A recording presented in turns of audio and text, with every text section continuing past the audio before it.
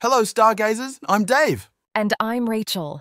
Today we're diving into the wonderfully wacky world of ancient astronomy. Let's kick off with Anaximenes, 6th century BCE, a big thinker. He's like, let's put stars in a giant sphere and spin it around the Earth. Classic Anaximenes. But wait, there's more. When things didn't quite align, They just kept adding spheres. Stars, sphere. Planets, another sphere.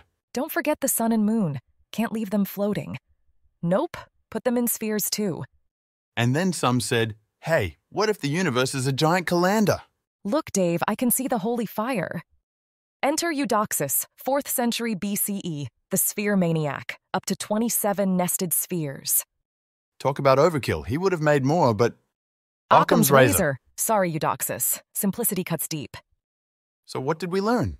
That ancient astronomy was like an onion, layers upon layers, and it might make you cry. But hey, they were onto something. They knew the universe was more than meets the eye. True that. And it took centuries to peel back those layers and see the universe as we do now. Thanks for joining our cosmic comedy tour. Don't forget to like, share, and subscribe for more starry shenanigans.